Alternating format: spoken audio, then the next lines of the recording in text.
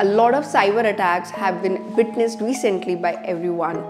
For example, we have seen attacks on server of AIMS or Ministry of External Affairs.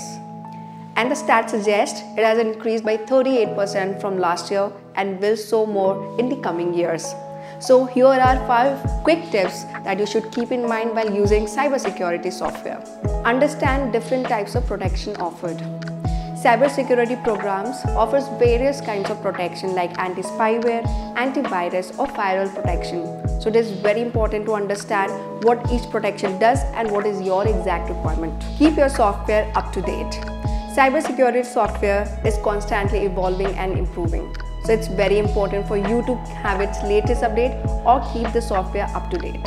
Understanding different threats. Cybersecurity software can protect enterprises or businesses from different threats like ransomware, phishing or malware attacks. To understand threats is very crucial, and to stay protected from them is the next step that you should keep in mind. Enable automatic scans.